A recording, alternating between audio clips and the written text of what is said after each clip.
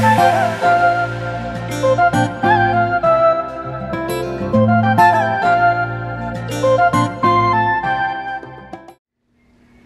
friends, welcome back to Little Blessed Nest. Today we're going to do a small DIY. Well, not really small, but I'm hoping it won't take long. I'm going to frame out this kitchen window and get that stained. Seems like it rained this whole past week and it was cold and just dreary all week, but it's not supposed to rain today. Hopefully I can get this stained and then put up and finally have a completed looking wall here. It's been forever. Been working on this project. I'm also hoping to get my pantry door painted today. So lots going on. Better get started or I won't get it done. We're gonna build a window? Yeah. All right. Let's get this day going. What? Well, let's get this day going. Let's get this day going. Yeah. These wild children are here today. So we're gonna go in here and cut this wood. See if we can cut it right. So this is my dad's shop. It's a hot mess. But this is the saw that I'm using. You have to flip the switch on. You gotta hold in this little button and pull this trigger at the same time to make it work. But what you wanna do first is you pull it down and you see the light. You wanna put it, you can see the shadow there. You want your line that you've marked to be where that shadow is. There we go. So that's perfect. Hi. Are you recording? I'm so nervous. Technical difficulties? I didn't line it up first. There we go. That's where it goes. All right.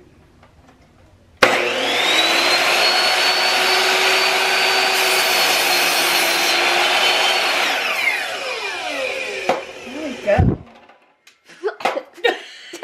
Oh, it's all over the camera. Note to self, have camera lady back away. It's amazing. This is camera lady. My helper. The issue with this window is like everything else in this house, it is not level, square, any of the things. So I'm trying to figure out how to make it right. So I cut this board and this board here. Okay, so they'll meet up like this. So thankfully this 1x3 fit perfectly right in there. Now on the other side that is not the case. So on this side, do you see this, how much sticks out on the ledge here? On the other side of the window they met perfectly, but this side they don't. So what I'm gonna have to do is just take a pencil and then just follow this line. At least that's how I think I should do it. And then cut off this excess. That's how we're gonna do it. I have to figure out how long of a board I need to go from here to the edge of the other board there. I'm coming up with 41 inches. Cross your fingers that I've got the right measurements here. Alright, so now we gotta stain all this wood to match this one over here. Yeah. See the difference in the color? Yeah. Yeah. You have to cut this though. No, I don't gotta cut it, I gotta stain it. I gotta put color on it to make it that color. Oh. So let's go get our stain. Hey, Irvin. Hey, Irvin. It's okay. Irvin don't like little boys. Hey, I just rubbed her. You rubbed him? It's a boy. Hey, can I go get him? He ain't gonna let you pick him up. Yes, he can. No, he won't. I'm fast. I know you're fast, but he'll scratch you. Okay, let's go outside and work on this wood. Okay, so I have my boards laid out here, and the first thing I'm gonna do is sand down the edges where I cut them just to make sure they're nice and smooth. And then we're gonna go ahead and stain them. Got a helper here. Say hi. Hi. All right, so we're gonna get started on that. And I did have some gloves in the house, so I put on some gloves. Usually I just use like a sandwich bag and I'll put it over my hand, and then that'll keep me from getting stain all over my hands. But I did have these today, so I went ahead and used them. You want one too? Whoa. Gotta put the thumb over there. There you go. High five. I have a hand sander. You can use that, but I don't have one on hand. So we're just gonna use this little sanding block and it'll work just fine. But it's okay. Hey, you're gonna stain it that color anyway. Yeah, I gotta get the rough edges off where I cut it with the saw. It's got some splinters on the end. So you gotta sand it down a little bit, get all the splinters off. We're gonna stain them. I got them all sanded down and wiped off. We're gonna use, this is the stain I use on all of my projects. It is Men Wax Special Walnut. Somebody commented and asked me that one day, and when I went to go back and answer it, I couldn't find the comment. So this is what it is. This is what's on all of my open shelving. This is what my barn door is, and my kitchen island are all this color. So I really like it. I'm just going to continue to use it in our project today.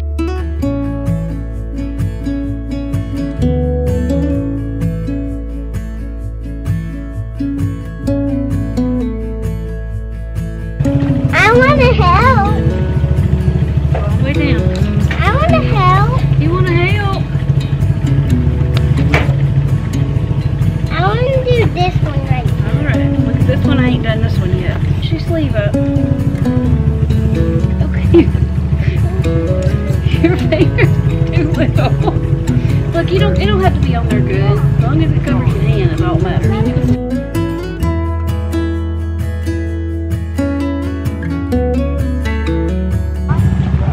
Now look, just touch it with your hand that you got the glove on, not the other hand, okay? Why? Because you don't want to get it on your fingers. Alright, so just rub it on there. There you go. Yep, right here. How you do it? Look at you staining that wood. Look, what a good job.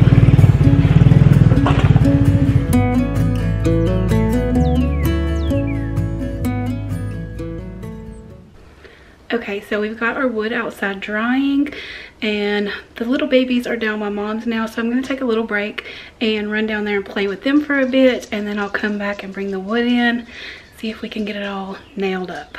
So this little teapot I found at Goodwill. If you follow me on Instagram, you saw when I picked this up. I needed a dust like badly.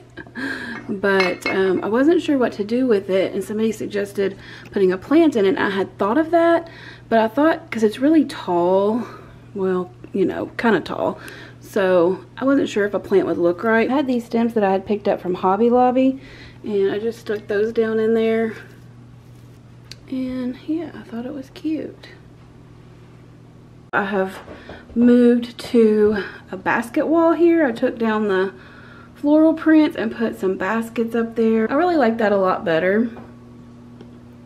And I still have to paint the bottom. Over here we've got a lazy cat and dog. Bonnie, we gotta do something about you. Belly scratches, belly scratches. Here we go. Here we go. I think we need to put you another blanket in here and get you up a little higher, don't we? Yeah, you just sunk down in there, ain't you? Meow.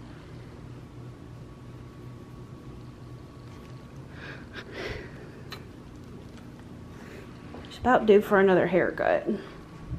Anyway, my sweet friend Cheryl sent me a package in the mail this week, so we're gonna open this up and see what's inside. I already opened the box, but I hadn't pulled it out yet. So it looks like it's a canvas, maybe a collage of some sort. We've got an M here.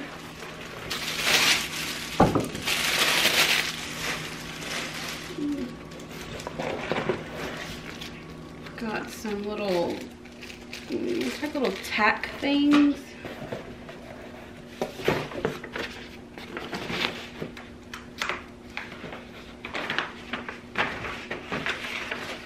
Oh, I guess this is like you put it on the wall maybe and put the tacks in there, so you, like a, what do you call it? I don't know. You know what I'm talking about though, right? So you put the tacks in there through the paper onto the wall so that you have them in the right place, and you don't have to put a bunch of holes in your wall. I'm assuming that's what this is. Diagram? Is that the word? I'm so terrible. You know what? If you just read it, it'll tell you. It's an installation diagram right here. All right, so let's set this up and see what it looks like. How exciting. Okay. Can I do this backwards is the question. Okay. All right, I'm gonna lay it out so you can see what it looks like. It's really cute. There you go. That's cute. Very cute. I've never seen anything like that before. Thank you so much, Cheryl. I appreciate it. It was so sweet of you to think of me. I hope you guys all know that you don't have to send me anything. I just want you to know that I appreciate it, but it is definitely not necessary. Oh, and I wanted to show you guys. Hold on. Hold on. I'll be right back. So I just thought I would show you guys a few of the cards we have gotten in the mail. I've gotten some postcards. This one is from Reiko. I think I'm pronouncing that right. Martha, thank you guys so much for the postcards.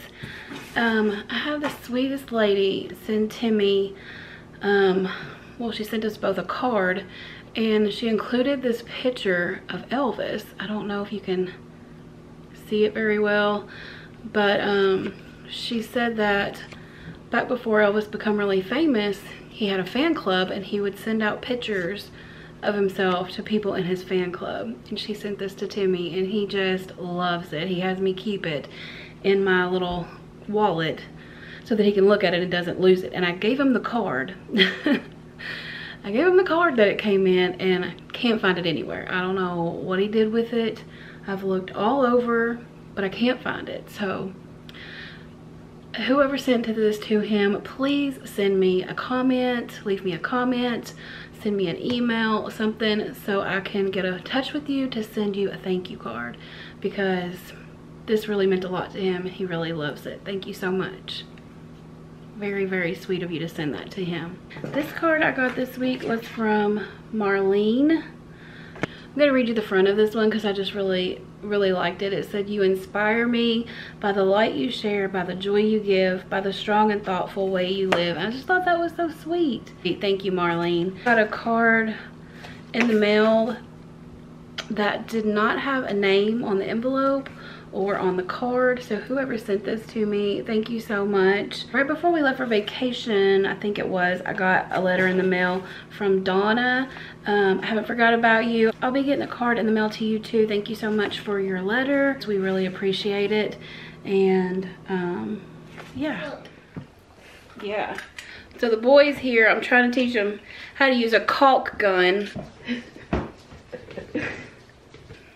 And you it has this hole in the side. I didn't know this until I saw somebody on YouTube do it, but you stick it in this hole here on the side and pull the trigger and it cuts off the end. Who knew? And then it has this handy dandy thing that you use to pierce the end of it. So I just have a little spot that is, the caulk has come away from it, so I'm just going to re-caulk that before I go in and put the wood back up.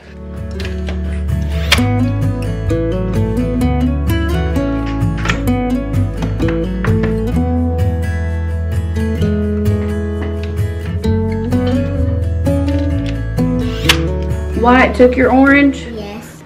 He just took it? Yep. Just took it right out of your hands? Yes. How rude. Actually, no, he just has it. He just has it? Yeah. He took it down there. He did? Yeah, and I just decided to get another one. You did? Yes. Alright, here you go. Thank you. You got it? You got it all? Yes. Alright, you're welcome. You going back to Nana's? Alright, go straight down there. I just want to say God bless all you mamas who try to do projects with little ones running around, because it's definitely interesting. I started this project at like 10 o'clock this morning and it's now 4 o'clock and I'm still not done. So you can see, like, it's good here. Pretty good, not bad. It's coming apart a little bit because I tried to pry it apart to fix it. But down here is the problem. And back here is where I caulked it earlier. So I really think that that has something to do with it. I don't know. Stay tuned. Maybe I'll figure it out. Okay, So I still have a little tiny gap here, but it's the best I could get it. I don't know. And I do have to caulk down this wall here, this white one. But what I had to do is, there was some drywall that was hanging over on here, so I just took a knife and just kind of shaved off the drywall that was hanging over, and I was able to get it closer. It's still a tiny bit off, but you know, what can you do? I don't know. That's why I can't fix it. I nailed my 1x2 and my 1x3 that I had cut to place above the window together before I placed it up here on the wall, and then I just nailed it into the wall. It made it much easier that way, because it was going to be hard to attach the 1x3 to the 1x2 because I had it turned on its side. This is what it's looking like right now. I have to get another 1x2 to put up here like this, but the one that I have right now is not long enough, so I'll have to pick one up tomorrow at Home Depot. These curtains are a little too long for this window. I like them to be just a little shorter, but for now they'll do fine. And yeah, that's what we're working with. It's looking a little orange because of the light in here. It's starting to get dark. So I had to brighten up my camera.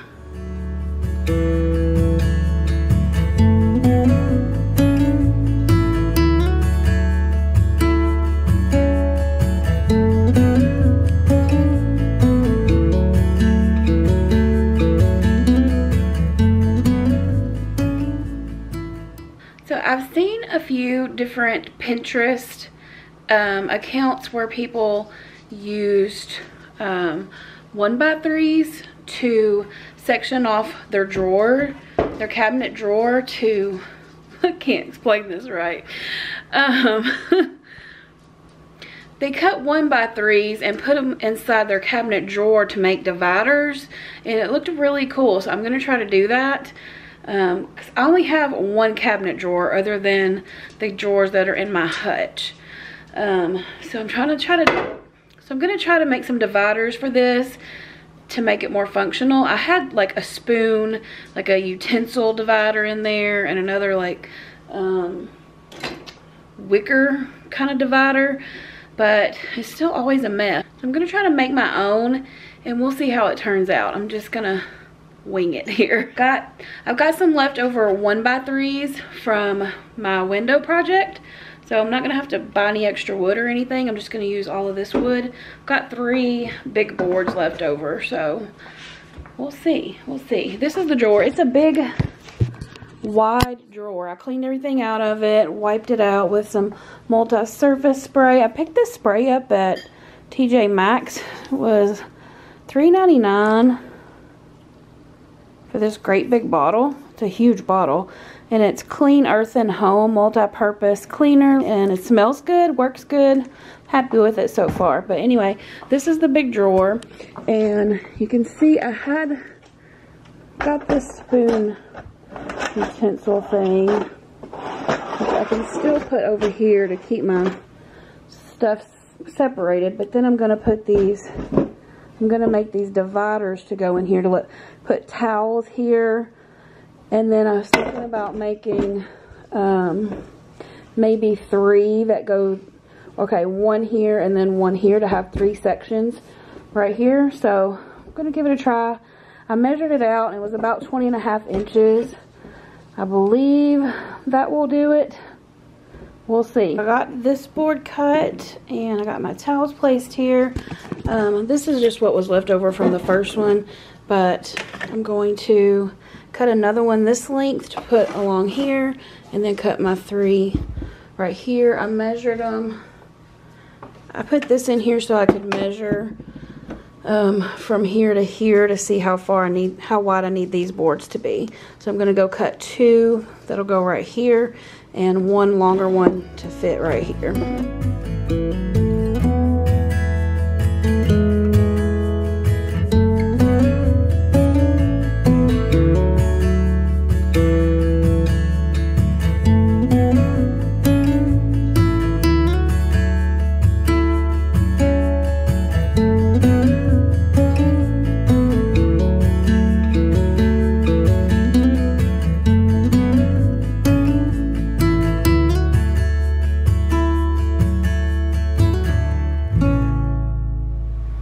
friends, I believe we're going to do the old song, Amazing Grace. All right. You sing along now. Amazing grace, how sweet the sound that saved a wretch like me. I once was lost, oh, but now I'm found. Was blind, but now I see. When we've been there 10,000 years, bright shining as the sun, we've no last days to sing my God's praise. And when we first begun,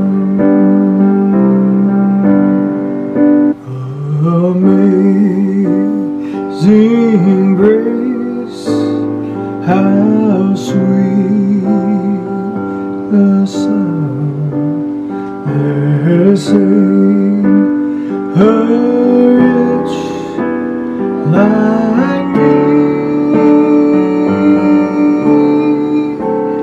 I once was lost, oh, but now I'm found.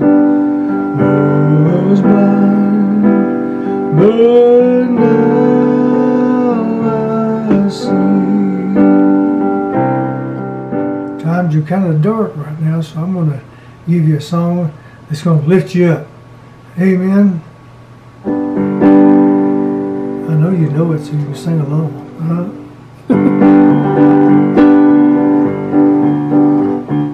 Some glad morning when this life is over, I'll fly away to a home on God's celestial shore. I'll fly away. I'll fly away, oh glory. I'll fly away when I die. Hallelujah, by and by, I'll fly away. I wondered, so aimless, life filled with sin, I wouldn't let my dear Savior in. Just like the blind man, God gave back his sight. Praise the Lord, I saw the light. I saw the light, I saw the light. No more darkness, no more night. Now I'm so happy, God gave back my sight. Praise the Lord, I saw the light. Well, praise the Lord, I saw the light.